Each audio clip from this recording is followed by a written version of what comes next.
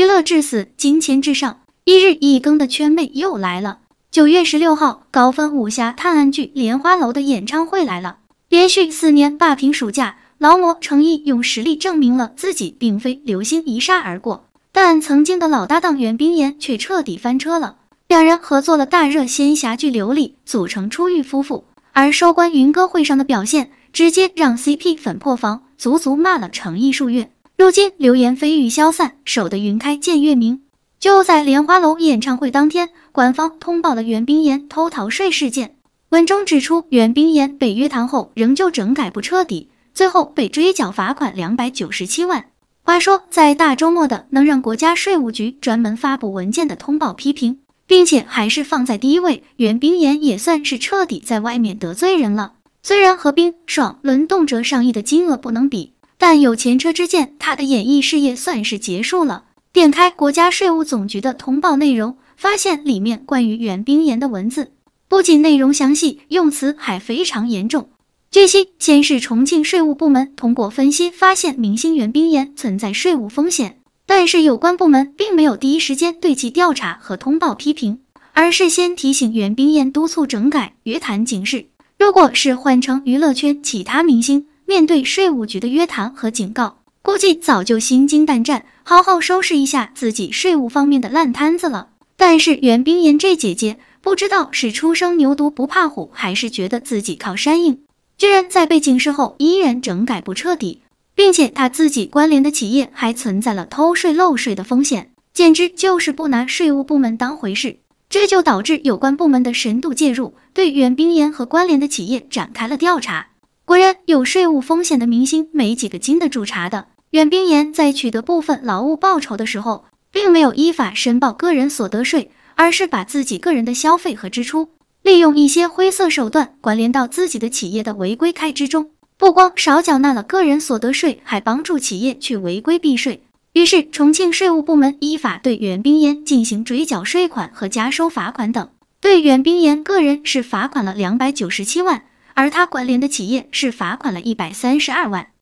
看到这里，相信一些经常在娱乐圈里吃瓜的网友会觉得这个剧情似乎有点熟悉啊，是不是之前看过呀？没错，在2022年7月的时候，税务机关其实就通报过一次关于袁冰妍传媒公司的税务处罚，里面提到了袁冰妍关联的公司在税务方面有问题，还被扒出袁冰妍是该公司100%持股的股东。不过值得一提的是，那时候官方税务部门并没有直接针对袁冰妍个人，只是说了袁冰妍公司的事情，这就导致一个很有意思的现象，那就是袁冰妍的粉丝还抱有一丝幻想，觉得袁冰妍是无辜的，问题都是公司的，袁冰妍不应该被封杀。尤其是袁冰妍公司一爆料出税务问题后，这姐姐立马退出了公司法定代表人和执行董事兼经理人职位，并且把股东变更，似乎有意专门和有问题的公司做切割。于是粉丝更觉得袁冰妍个人没事，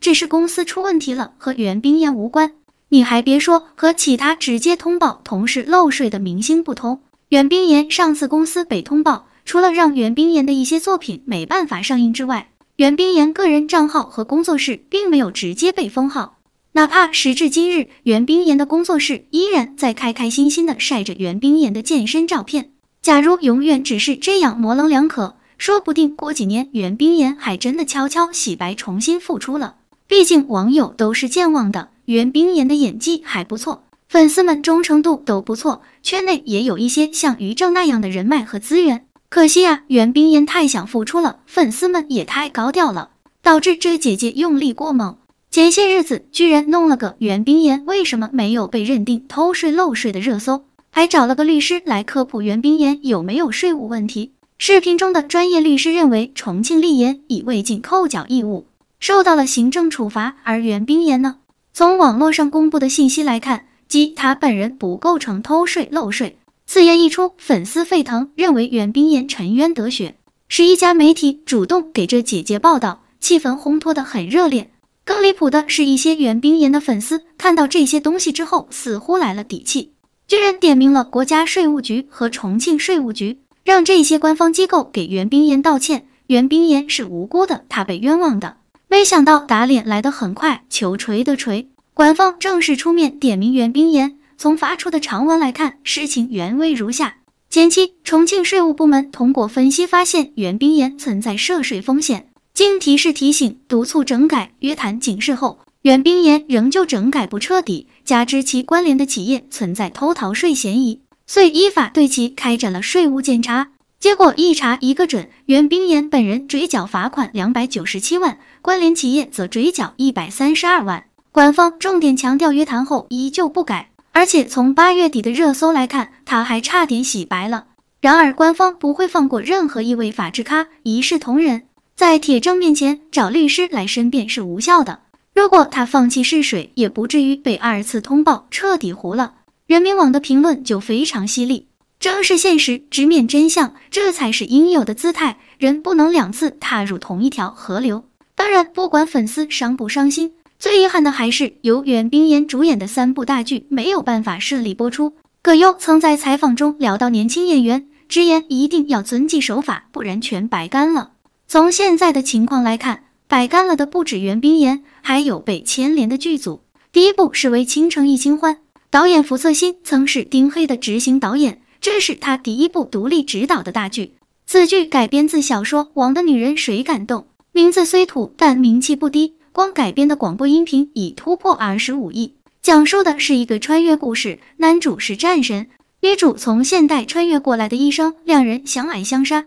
整部剧的演员阵容非常强大，收视保证小蛙钟汉良。这几年他开始减产，1年只拍1部戏，这部剧则是2021年杀青的，可惜播出遥遥无期，因为女主扮演者即为袁冰妍。剧中还有一众大家熟悉的演员，有老牌大美人陈子涵、王艳、邓萃雯，亦有高曙光、岳月丽等老戏骨，还有新人古嘉诚、张越。孵化道也足够精美，不同其他剧组的丧葬风，袁冰妍的造型百变，很多路透照非常惊艳，就此搁浅确实遗憾。另外一部名为《落花时节又逢君》，乃芒果自制剧，是2021年该平台最大的项目。剧组找来袁冰妍和刘学义，让琉璃里的玄机和浩辰重续前缘。仙侠版的恶作剧之吻女追男，女主是调皮可爱的小花妖，男主是高冷禁欲的天界帝君。一次蟠桃盛宴，小花妖对帝君一见钟情，上演追爱戏码，帝君找借口推脱，你若修炼成仙，我或许考虑。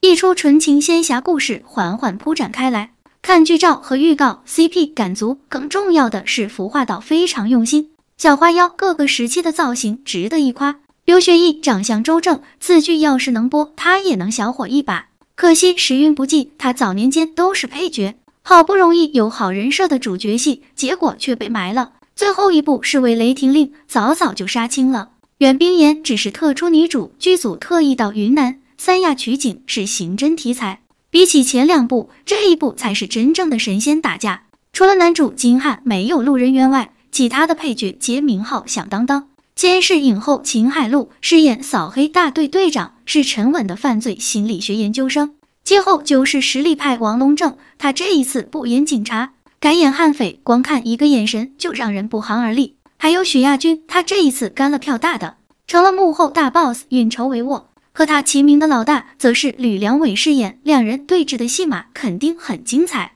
这3部剧都是大制作，投资上亿，但因一人之过播出无望。除此之外，袁冰妍还有老九门、二缺月、少年盾等3部待播剧，涉及到的演员有陈伟霆、张艺兴、赵丽颖、徐凯等，都是当红的一些优秀演员。这么多优秀的作品无法播出了，对投资方来说损失很大。而这些损失恐怕要由袁冰妍赔偿，据说有几部作品投资过亿。另外，这些被波及的演员也蛮惨的，拍摄了那么久，后期配音也都完成了，结果就因为袁冰妍无法播出了，幕后的工作人员可能1-2年的辛苦也都白费了。当下各大卫视已经删除了袁冰妍的相关内容，品牌方也火速与袁冰妍做切割，预期解除合约，而他主演的电视剧也已经被除名。不过根据以往的例子，他主演过的电视剧不会被下架，粉丝不用担心刘丽会下架，不会影响到诚意。后续袁冰妍恐将支付巨额赔偿金，等待他的将是事业凉凉。而压力给到了宋祖儿这边，因为袁冰妍被通报，宋祖儿再次成为热议焦点。不知道后续他能不能证明自己没有偷漏税。现在很多人认为演员沦为法制咖，但最不制作品，应该让这些待播剧上线。只是一旦开了先河，之前被处罚的冰爽等人都会想办法回归，所以还需细细斟酌。通过袁冰妍和宋祖儿这2件事也能看出，相关部门对于偷税漏税艺人的处理力度已经加大了。往后劣迹艺人想要复出也不会那么容易，也只有通报处罚，才能让公众人物们更懂得洁身自好，少带来一些负面影响。好了，今天的视频就到这里了，欢迎在评论区留言评论，请多多订阅和关注，我会持续为您带来更多精彩内容。